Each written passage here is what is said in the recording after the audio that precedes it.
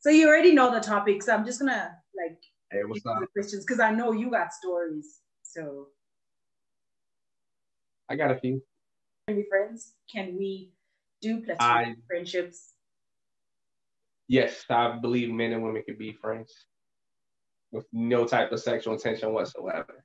All right, cool. Do you have female friends? I do. All right, all right. It's complicated. Are you in relationships right now? It's complicated. It's complicated. If you were in a relationship, would you still maintain your friendships with your female friends? I try to, but honestly, it really depends on your partner. My last relationship, she did not believe that men and women could be friends, so I had to let a lot of female friends go. Well, thank God I'm still here. Shit. I'll be cool with it. I feel like I'm secure enough to let my lady have a male friend. Okay.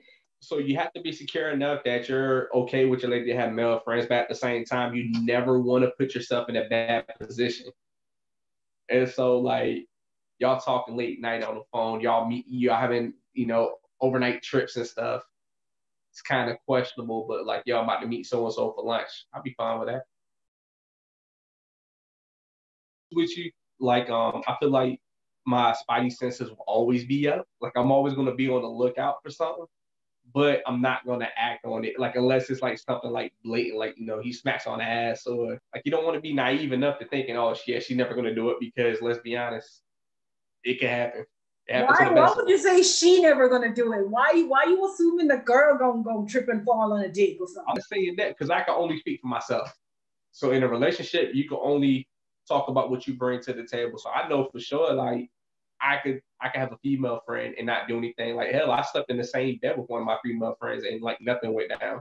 She stayed on her side, I stayed on my side. I mean, yes, I feel like it's the most easiest thing ever. I have a lot of guy friends, more than girlfriends. Very handful of girlfriends, selective, and guys just give you that security when you're going out with them, and they give you straight opinions and straightforward answers and straightforward advice. So they don't beat about the bush. Okay. It's complicated.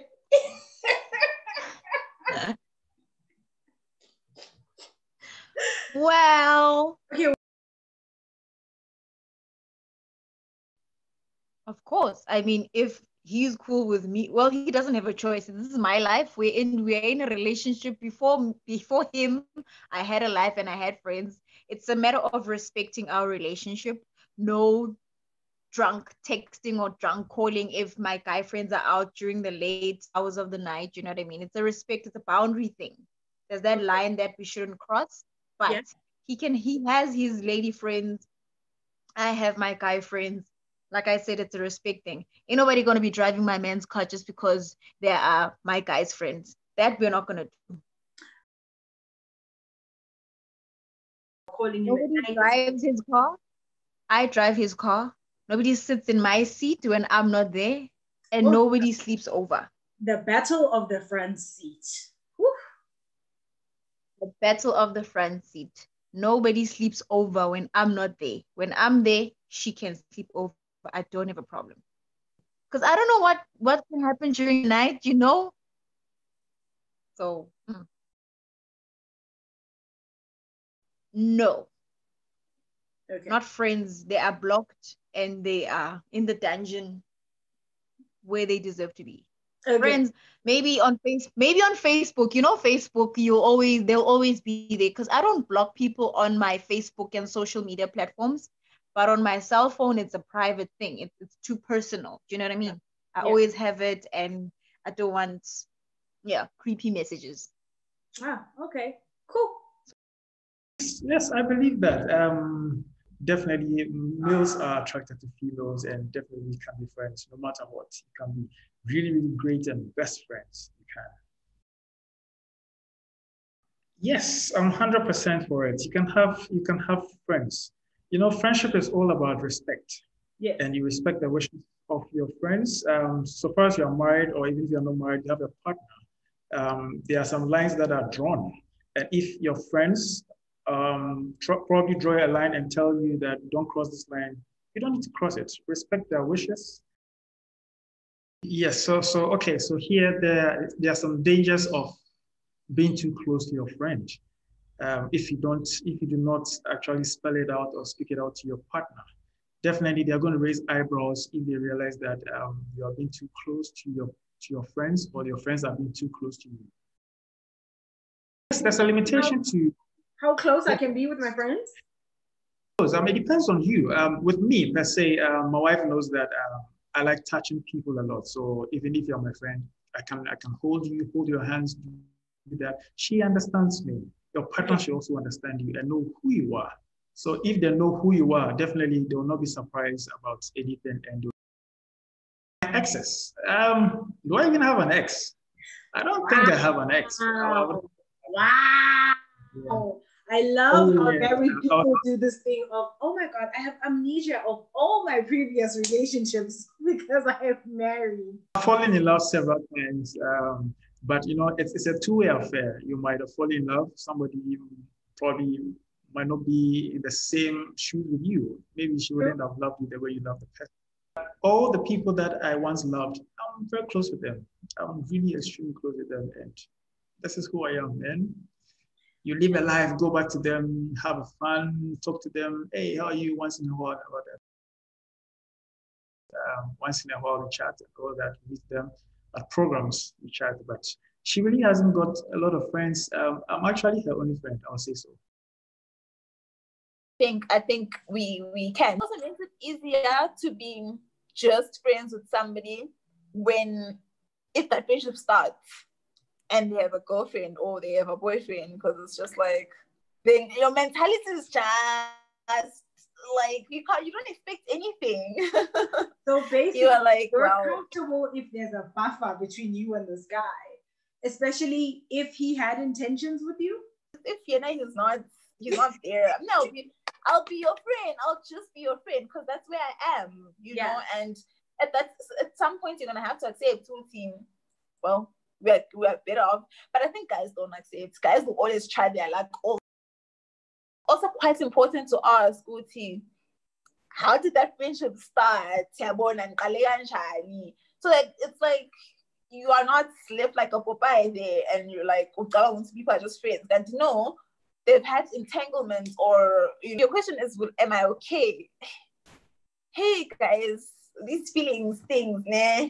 You've answered the question, babe. You've answered the question because you said, in the space of friendships, you're fine. But as soon as you become a girlfriend to this guy, you're just like, these other girls, what are they for? Yeah. I do. I'm a hypocrite, I know. You're not alone. You're not alone. You're not alone. What would make you be like? I mean, when she's just doing too much, going out of her way, maybe it's his birthday or something, and then suddenly so many gifts and actually, like, I mean, I know you're not friends, but don't go all out for your friends. For your male friends even. Why? Like, so who must go all out for these male friends? How do we appreciate that girlfriend? Oh, okay. And you're just like, girl, why is everything all right? You know? And cares about her friend. Guys. Okay, so you already know the subject, so I'm just gonna jump in without crossing lines later. Yes, we can.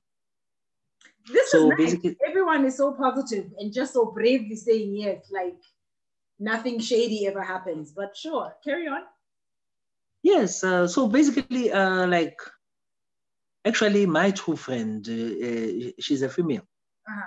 So we've been friends for over like how many years now? 15 years. Okay. And we have never even thought about crossing that line, even for once. That's great. So is your best friend friends with your wife? No.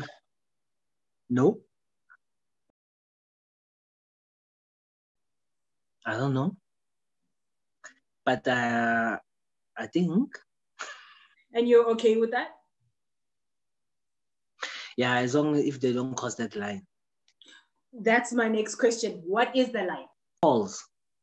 There should be a specific time, a period of time where calls should end and begin in a certain day. Like when you start work, you start at 8, you end at 4 or 5.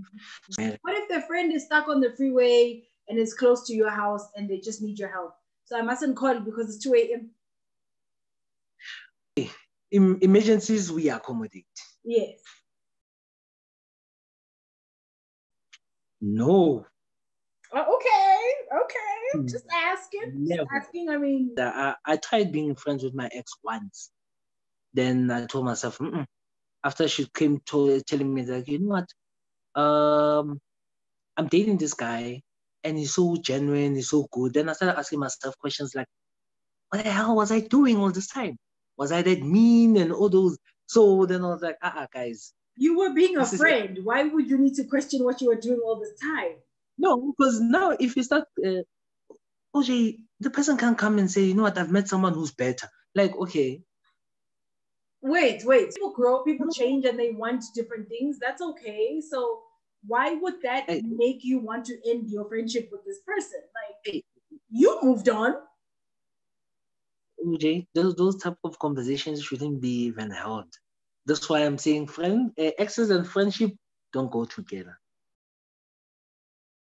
And purely just friends. I do. I honestly do. I'm not a good resource of that because I've had many friendships who are like, we're such good friends, and then we're not. I think in order for that to happen, it requires a lot of maturity from both sides. Same-sex relationships, like your friendships, you can have that same confusion because a lot of girls, you're like, are you guys just friends? The maturity of understanding, like, what am I getting out of this relationship? What my boundaries are look different than someone else's. Like some people, you'll look at them and be like, you guys look like you're dating. And be like, no, we're just friends. And that, but their love languages are touching and feeling, and they're like, But then with their own people, they're like, I'll just hold your hand, and that's just their thing. So, yeah.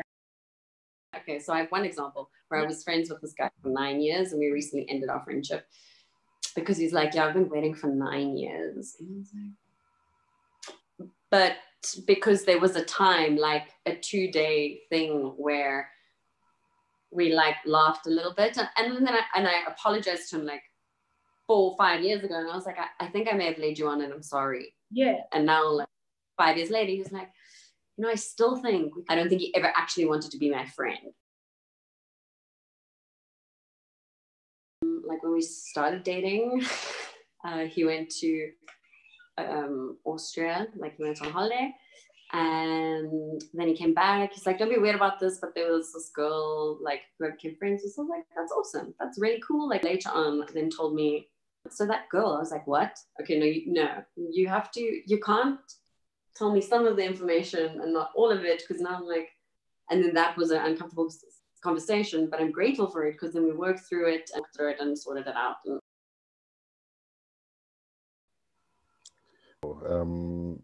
I don't believe in them because I've dismally failed at most of them in the past. But something I talked to about a lot of people, and some believe it works for them. For me, it hasn't.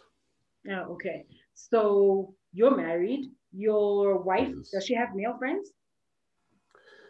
In a similar manner that I have female friends. They are there, but with that sort of physical boundary, if I can, distance.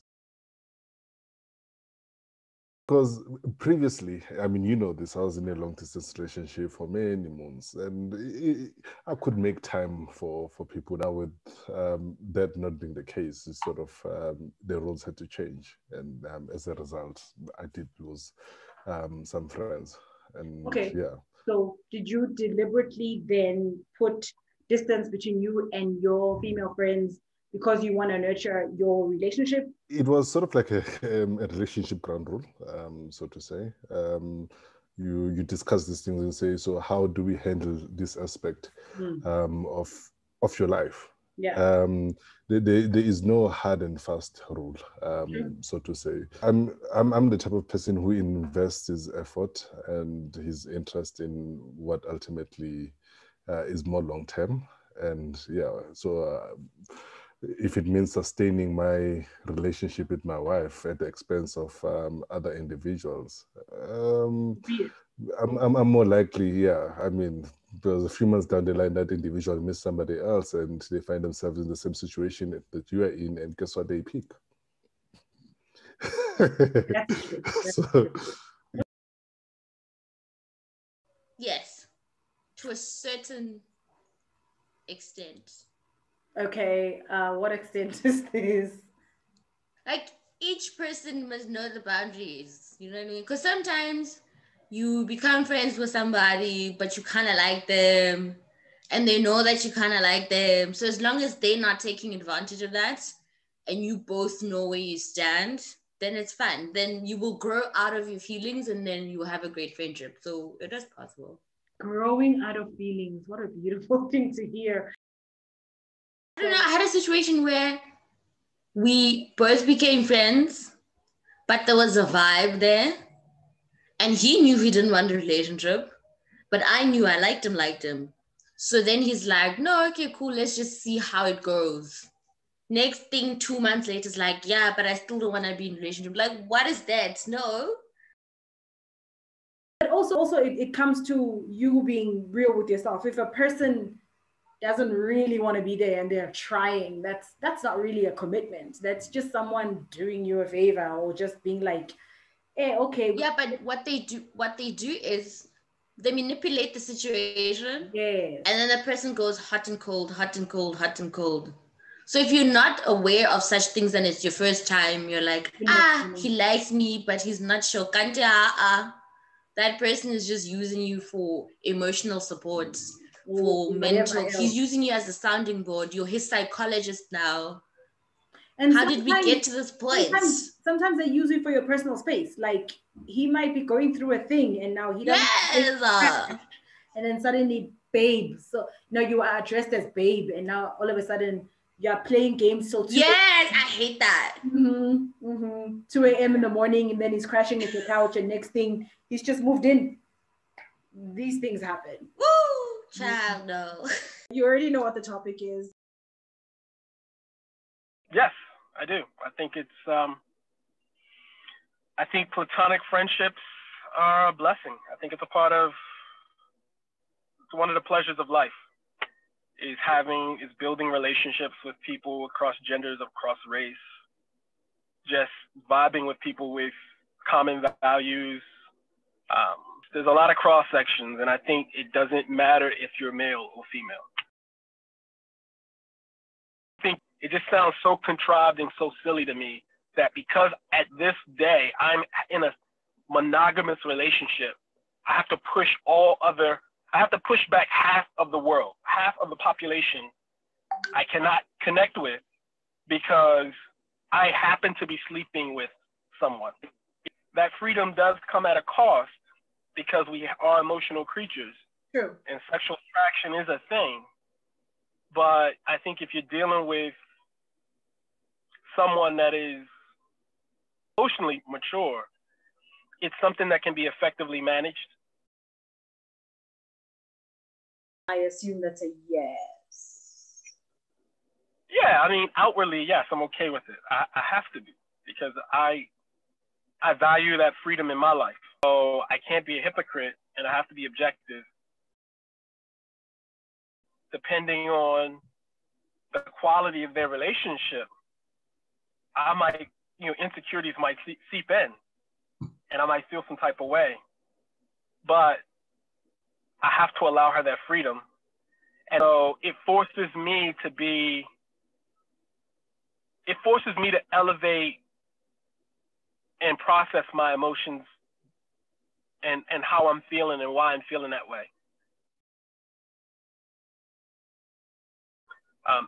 And with male-female relationships, it comes with that added layer of potential sexual interaction and sexual attraction, and that can come in conflict with your existing relationship. Even if the attraction is from the outside party into our relationship, that is still Yeah. something that needs to be managed. Yeah, because you never know. you never. It's like, you got a front door and a back door, and you only lock one of the doors. You still got the other door.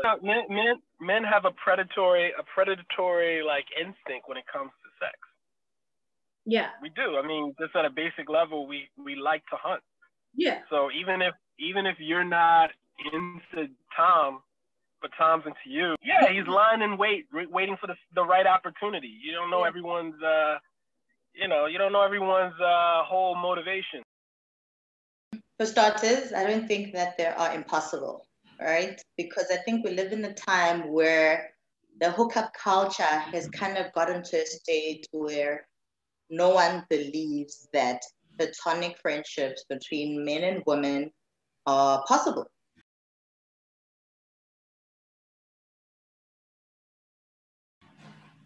And for me, that's complete nonsense. I have met a guy who blatantly says, yeah, he doesn't have chick friends, like female friends. And I said, why? And he says that doesn't make sense to him. He can't be friends with girls. And obviously that would be something that is inherent and obviously comes from something, or he has his own reasoning. I think the reason guys like that would be uncomfortable with having female friends is the society we're living in now is about have somebody. There's this pressure to be in a relationship. Like there is also the other side where they sort of make it seem like you're lonely if you're alone, whereas being single is okay. You can thrive, fulfill all your dreams, being a single person who has friends, family, and all these things. Nobody teaches us that you can receive support, emotional support, intellectual support, and we can groom each other to grow in a friendship. It doesn't mean that it can only be your partner that gives you all those things. I think that hookup culture also has blurred those lines because people end up hooking up with their friends.